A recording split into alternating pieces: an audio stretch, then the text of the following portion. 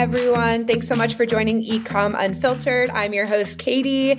Today, super excited because we actually have an 8-Fig customer. His name is Nathan, and he is one of the founders of Taurus Pet. So super excited to have you here today and learn more about your business. Thank you. Thank you very much for having us. I really appreciate it. Yeah, excited to dive in and have a fun conversation on e-commerce. So Right. I would love to just kind of dive in with like an introduction. Tell us about yourself and how you got started.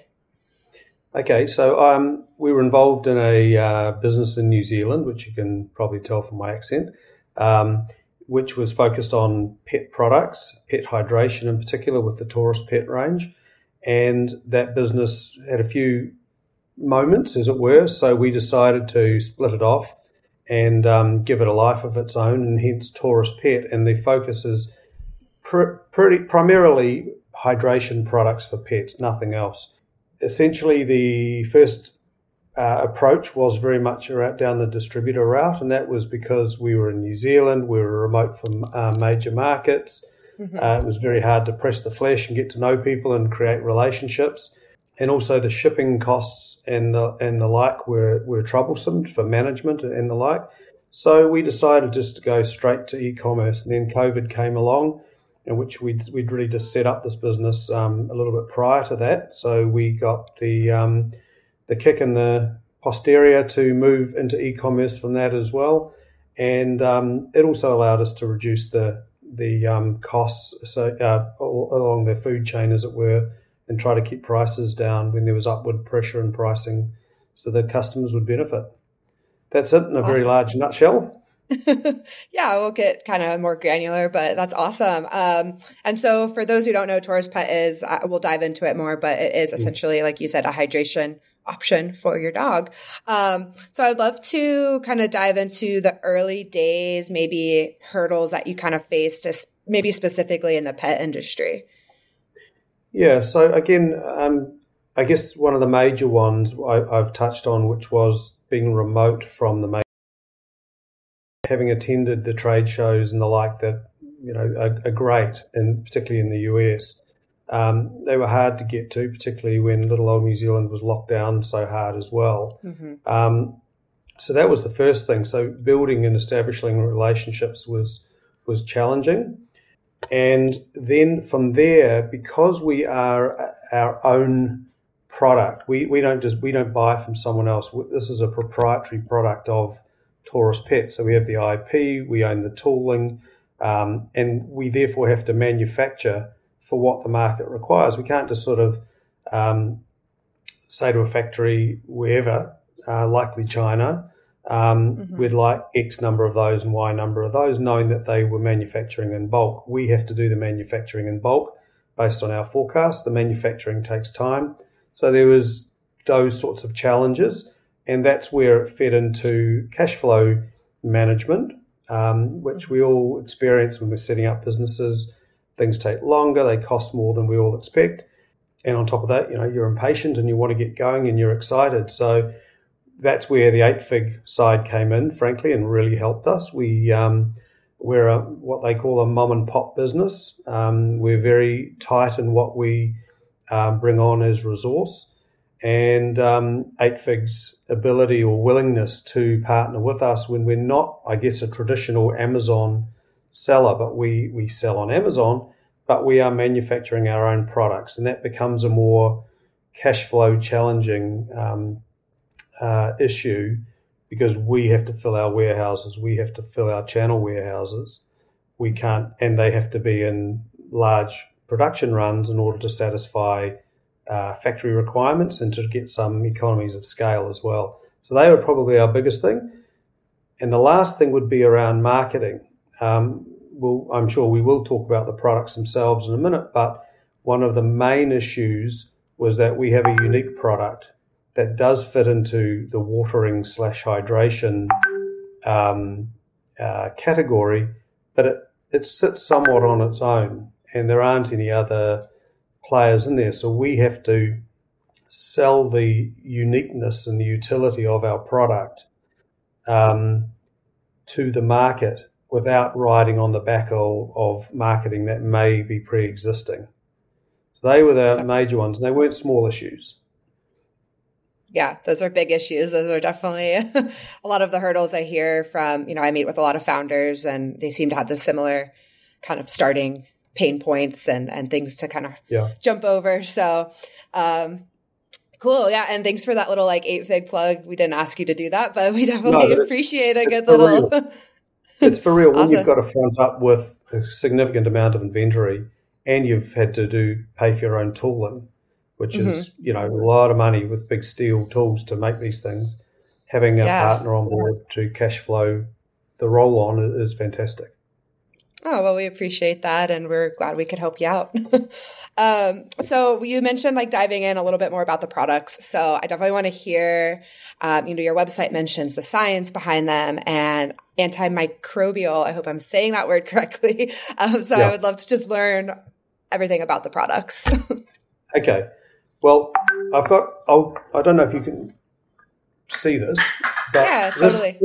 This is one of the key products, which is it's a water bowl, but rather than it being a water bowl where you just fill it up with water, this one's actually full, and it's got 2 liters, which I think is half a gallon of water inside it, and I can tip it over my head and no water will come out except for that one little drip. So maybe one little drip. So basically it's filled with water. And when you want your pet to drink, you turn the knob to flow, and the water flows into the well, which is a bit hard to see on the camera, but it fills up just to approximately 1 inch deep, and it stops there. So it's gravity fed. There's no technology in it in terms of electronics. However, you don't need a power source, so it means you can take it anywhere. So essentially, what we've got is a portable reservoir of water, which is also filtered.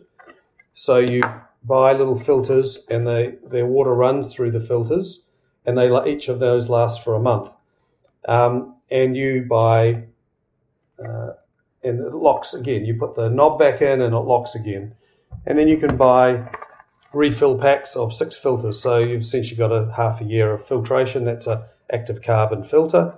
And then we've got, which is touching on what you raised, antimicrobial infused filters as well. So there's 2 levels of filtration, and they genuinely do different things. Active carbon is a very, very common material or mineral that's used in cleaning, including medical equipment for human use. It's totally non-toxic for animals. People are even given it to eat at times to clean out issues in the gut. So it's very, very safe for pets, but it takes the microbes and the like out of, and even odors that might put a pet off drinking, out of the water. The antimicrobial goes to the next level, where it takes out aspects of toxins in the water, metallics and things like that. And it also, because we know our pets, they'll go and dig in the garden, they'll come back and they'll eat a bit of food, and then they slobber all over their water bowl or what have you. The antimicrobials actually help with protecting the water when it's sort of sitting during the day, notwithstanding that the water is actually stored inside the walls of the bowl and only releases when the pet wants to drink anyway. On top of that, we've put antimicrobial infused into the actual polypropylene during the manufacturing process. So that again gives it a different level of protection if it's just sitting outside. Obviously, you need to clean water bowls and food bowls just as we do ourselves. So there is there's a cleaning regime, but these things really do help in terms of the health and well-being and encouraging a pet to be hydrated. And you can use them in the car so it won't spill. You can turn it to lock, put it in the car, turn it back on, and the water will flow. You can take it to the park, you can put it in a bag, take it on a hike. The water's with you. You don't have to find the water source. And that's one of the beautiful things about it and makes it very, very popular. Not to mention that they look pretty flash, and they're cool. People like them from a design perspective as well. Definitely. So that's essentially what we've got. It comes in a 2 litre, and there's also a little 1 litre bowl, which I can show you as well. This is designed specifically for cats and small puppies. Again, that takes 1/4 of a litre, and it allows this one was designed actually to accommodate the whiskers of a cat. So if it drinks sideways, Cool. the cat's whiskers won't touch and annoy the cat there. Smart. Again, a much smaller, and you can literally just take that down to a cafe, put it on the floor with you, and the dog can sit there and have a drink while you're having your coffee or whatever.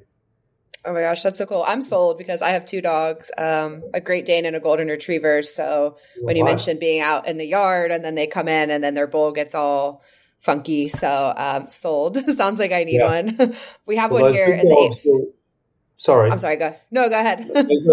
those big dogs will also find it very hard to tip over. It's a hefty piece of product, and that's been designed that way. And that's why they're not cheap, but they last. And even today, we had someone saying, "I've had mine for 6 years. Have you got a new cap for it?" Because they'd lost a cap, or the dog had done something, run away with a cap, or something like that. So they're very robust, and we have repeat purchases because of that. They last. People give them as gifts and things, which is great as well. That's amazing. Yeah, we have one here in the 8-Fig offices, and sometimes we'll bring our dogs in. So we definitely utilize the Taurus bowls here in the office. Right. We love them. They're awesome. So it seems like a pretty unique, product. Is there anyone else like on the market who's creating something like this, or are you guys kind of it? Not that we're aware of, and the product is design patented. So hopefully we've got a little bit of protection there. But where it really sits is between a basic bowl and a fountain. So in that space in itself, it's got a little unique niche by itself. And no one else has really, there are definitely portable bowls, but usually it's a fold down bowl or something. You've got to find the water source, not one that takes its reservoir of water with you. It's got real points of difference. Yeah. Did you go through a lot of different prototypes? How did you kind of decide on the final design? Yeah, there were quite a few prototypes. Again, there was around the internal mechanisms was one of the majors where the water had to flow correctly through the filtration system. And obviously it had to be lockable, so that filtration system had to lock so no more water could come through, so you could take it with you. So there was a fair amount of trial and error in there. But once the design was really sorted, then the ability to make the smaller one flowed on, excuse the pun, but flowed on from there. And that one was a little bit easier, allowing though for different pet, the whiskers and smaller sized animals and things. That's smart. It sounds like you put a lot of thought into this product. So everyone listening, please go buy one because this sounds like an awesome product. I'm going to kind of switch gears a little bit more into like marketing, e-commerce side of things, and the sort of like the business side of things, if you will. But so I saw you launch your store on Shopify. You mentioned you sell on Amazon. Would love for someone who's listening, maybe if you have advice on just kind of setting up your store on Shopify or getting started on Amazon, like what advice you may have for that person. Okay. Shopify, we found, look, we're not highly technical people. We're very open about that. So we like to build small businesses and to market and to sell product. So for us, the technology side is a tool rather than, let's say, a love. Shopify, we found, was a tool that for us as tech Luddites could actually understand and work on ourselves to a very large degree.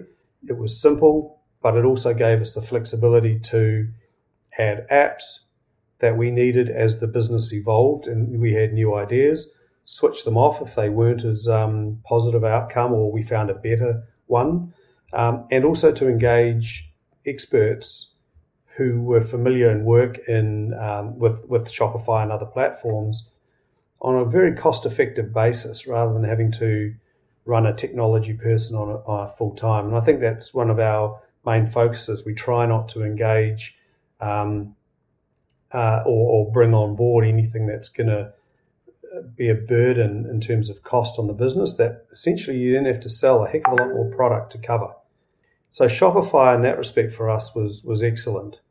In terms of integrating it also with back-end warehousing, it was pretty simple. Admittedly, not being the tech people, we had their warehouses do that, but just being able to give them access and the flexibility to the platform was really, really good. In terms of Amazon, we have had varying experiences with Amazon, to be perfectly honest. We find aspects of how they operate to be quite challenging, but you have to be there. At the end of the day, you can talk all you like about the ethics of it and how they operate and how you feel that you're treated and things like that. But at the end of the day, it's a rough and tumble world out there, and you need to be able to maybe yell and scream at your screen a little bit and then get back onto it and refocus and work with them. So Amazon is definitely a key for us.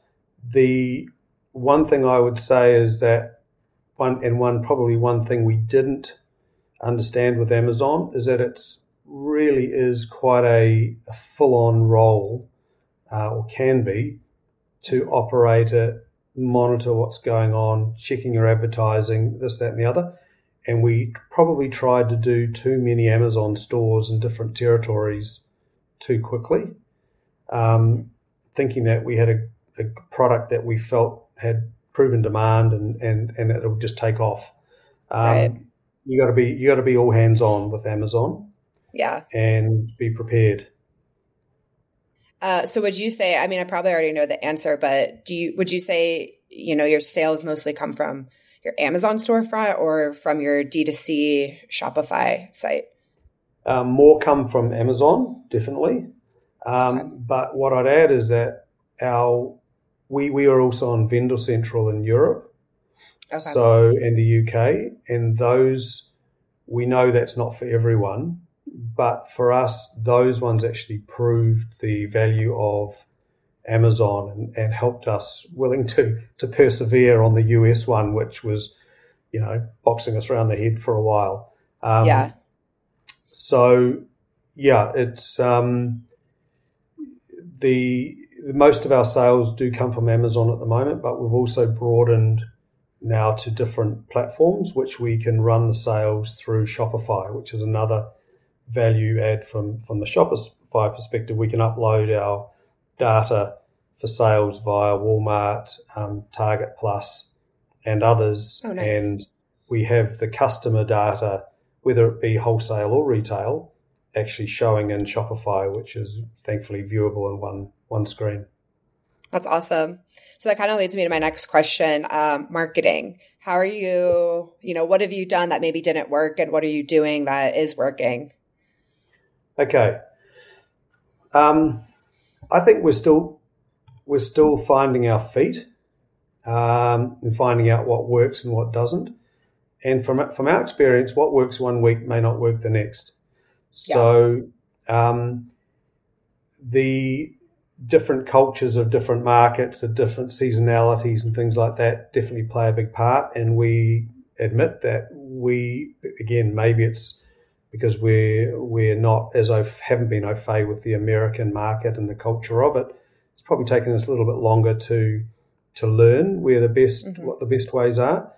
However, what we've most recently gotten to is that we have to watch our dollars very, very carefully, because everyone's trying to entice you to spend more on marketing. Right. And they talk about the ROAS and the ACOS and all of that sort of thing. And that's great. But when platforms are trying to sell you eyeballs, that's fantastic. But those eyeballs and impressions don't always lead to sales. So you can be spending a lot of money on clicks and getting nowhere with some, and less with others, less with different marketing strategies or campaigns or what have you. So we've sort of, to be honest, great believers now in sort of varying it a bit and trying to get as tightly to who we think our target market is, as possible, because the spend can really get away from you relative to what you're bringing in. And for us, again, it's a business. It's all ROI at the end of the day. If you spend $20,000-$30,000 on an advertising campaign over a month or two and you get few sales, that's quite a lot to make back on. That's a lot more to make back from the margins that we will make these days. Yeah, definitely. And just like being in marketing for almost 8-9 years now, sometimes it's trial error, just trying to just get in front of the right people and the right customers. So sounds like you're doing all the right things to kind of figure out what works best for you. Doing my best. Not easy. Yeah. Not easy. It's not easy. And I feel like the pet industry is like pretty saturated and your category is kind of specific, but I'm sure there's other people you consider competitors out there. So it's just kind of figuring out what's right for you and, where your customers are hanging out. Exactly. Cool. And for us, influencers can be good as well. But again, we're not in the practice of saying, here's a large sum of money for hopeful sales. We try to engage with influencers who are, I guess, more modest in their outlooks, and but it might be attached to smaller, or might have smaller number of followers, but who are probably more effective because they've got a closer knit group. And that's the sort of thing we try to do a little bit more as well. That ebbs and wanes a bit because, of course, once they're purchased and once the influencer's done their bit, where to next for them? So you've got to think of the next thing pretty quickly. Yeah. So you're using influencer marketing right now, like pretty heavily, or? We're just trying to ramp it up a bit more, particularly on prior to TikTok the festive season. Yeah, TikTok. My lovely wife is in charge of that side of it, so I won't pretend to understand everything she's doing day to day. That's totally fine. Not everyone's a marketer, so. No. You sound like you got the science, though. You got the science down. She's got the marketing. Yeah. We're a small team. Clearly, we're a family business, and everyone is, or the two of us and a few others, have the skill sets that bring it all together. Love it. So how do you see the pet industry evolving, maybe specifically in your category? At times it's hard to know.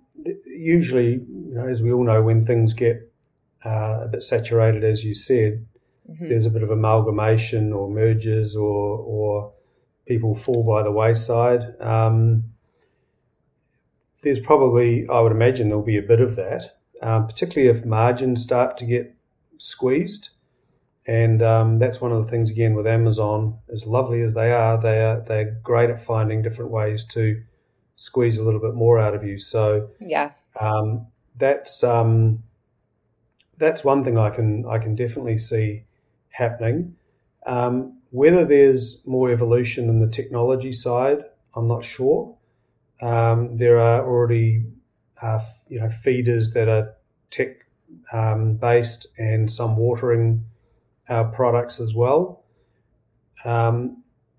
Most of the feedback I get is, well, a water bowl's a water bowl, and people, from what I gather, seem to want to keep it more simple, which is what we try to do, notwithstanding the functionality that we do have. So whether there's something out there technologically that's going to change things, I'm not 100% sure.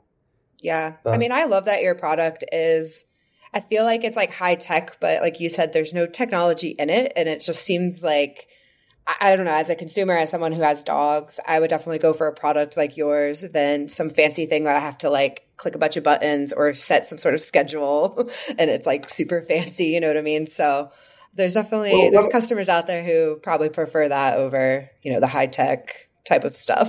Yeah, our approach was very much, you can't take a technology-based water bowl in the car, not easily. No. You can't take it hiking or walking. And the other thing is that, pets need water. We know from a medical perspective, hydration is key. Yeah. So what happens if the power goes out at home or what have you, and there's just a malfunction and they can't access their water? It's they're real challenges. And we know from people who were building feeders in the past that one of their early stages was overcoming that sort of thing. It was my dog, am I going to come home? The thing didn't work. The dog's hungry or thirsty. Yeah. Anyway, that's why we are where we are. I love it. Perfect. Okay, so you touched on, that you're doing some influencer marketing, but if you had to pick like one celebrity or influencer to endorse your products and really promote them on like social, who would you want to pick? Instinctively, Mark Wahlberg. Okay, love that. Why? Probably a bit different. Because he's what? I said that's probably a little bit different than. I love it. It's not Kim Kardashian. Nah. Although, to be fair, she'd probably get a lot of sales.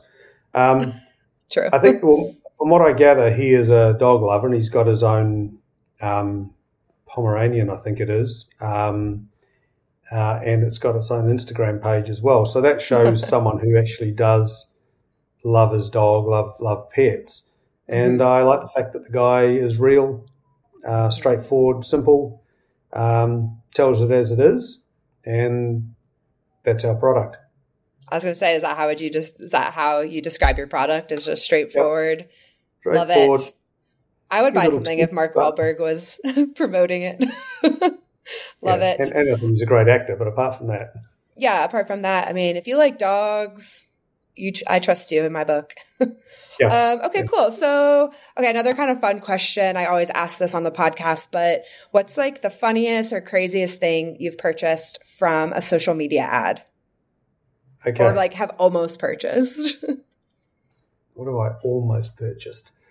I have to admit, this is not good on an e-commerce podcast, but I'm not the big purchaser in the house. The way. But I can tell you that if you want to know anything that involves a bucket, a mop, cleaning, something to keep the car clean, of all different shapes and sizes, I've got the person for you, and she's my wife. Love it. She laughs about it as well. It's all out there. So definitely, I think as a household, we buy a lot of practical things rather than crazy things. Yeah, and just try to find things that, again, are a bit different to what you might find in the main store, but actually give it to you at a reasonable price and with some quality as well. That's a smart answer. So I've heard an array of things, and like for me, I see an ad and I'm like, I don't need that, but it just looks fun and I want to get it. So I definitely need to be better about being more practical with my purchases sometimes. And social media will get you. I mean, the ad will hit you 100 times and you're like, all right, I'm going to buy it. So yeah, I think the thing I'm most tempted at is probably on social media is travel. They're the things that tweak my interest most, but they're hardly a crazy traveling. I don't know if I've heard. I don't know. Travel. Getting on an airplane. Travel. Oh my gosh, I'm sorry. It's the accent. Yeah. So same. Travel gets me too. Things that I look at and get bombarded with, but of course they're not crazy and they're not the everyday purchase. Yeah, totally. I travel a lot, so those ads work for me too. Cool. So I would love to hear, before we wrap up, kind of your future plans or maybe just some goals you have and kind of where you want to see yourself in the next couple of years with Taurus. Okay. So we have dabbled with diverging a little bit, and as I said before, we want to stick with hydration. We think it's a big space, but we think hydration's got a lot more to it than just a bowl and water and even the filtration. So we're going to add a greater array of what we call consumables, as it were, things that can help with the health of a pet through its hydration, and that's cool. Comes down to things like dental care and other health support solutions that we've actually got in the pipeline at the moment and hope to have out in Q1 of next year, all going well. So that's essentially our main goal, is to broaden the number of ways that you can utilize a Taurus water bowl to the benefit of your pet's health. That's the main thing. In terms of commercials, we want to grow. We want to get more channels if we can, preferably e-commerce. And particularly in the US, we know it's a huge market. We want to grow more and more. And we're also conscious that one day, maybe there is a partnership or a merge or what have you to be achieved. I mean, we're all trying to build businesses and be successful. So, but, step by step and with some integrity and honesty and all of that stuff. So we'll see where it goes. Love that. Lots of lofty goals, but I think it sounds like you can achieve them and you got a good head on your shoulders. So I wish nothing but the best for you guys. Thank you. Appreciate it. Yeah. So before we wrap up, I would just love if you could share one where everyone could shop your products. I know we talked about it a little bit, and then also where they can follow along on social media or that kind of thing. Yeah. So going backwards, social media, we're Taurus Pet on Instagram, Pinterest, Facebook, and the like. And TikTok is Taurus Pet Official. Okay. Taurus Pet Official. I'll put all these in the show notes too, so everyone can follow. And in terms of purchasing in the States in particular, we're now, like I say, Target Plus, Walmart, Amazon, our website, Kohl's, eBay. It's all of those platforms have Taurus products on them. And obviously, we'd love to have more and more users of the product because we believe in it. We think it's good for pets' health. And like I say, looks cool in the house. Awesome. Amazing. Nathan, thank you so much for joining me today. This has been a lot of fun and loved learning more about Taurus. It's a great product and I wish nothing but the best for you. Thank you. Thank you for having us again and for all of the support. Awesome. Thanks so much. This has been another episode of eComm Unfiltered. I'm your host, Katie, and we will see you next time.